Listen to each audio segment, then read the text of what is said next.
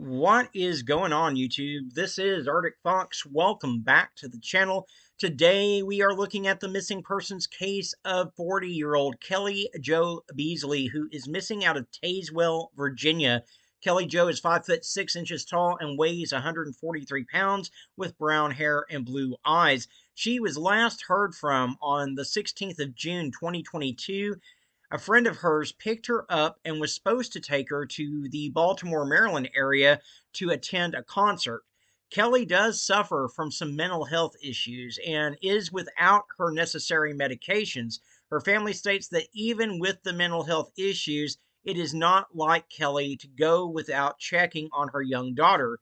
Anyone that has information about Kelly Jo Beasley or her whereabouts is asked to contact the Tazewell County Sheriff's Office at 276-988-2503.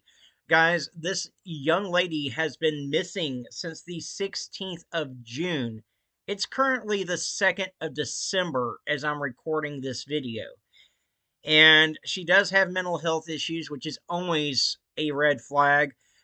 And also the fact that she doesn't have her medication, but her family says that this is very out of character for her to go without checking in on her daughter or anything. And why there's not a silver alert out for Kelly Jo, I don't know. There should be, in my opinion. And why I'm just hearing about this case, if she's been missing since June, is beyond me too.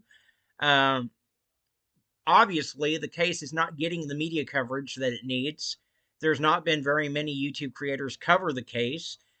We do need to get Kelly Jo's face out there on social media. She's got a young daughter that needs her mother, and we need to find her and bring her home safe if possible.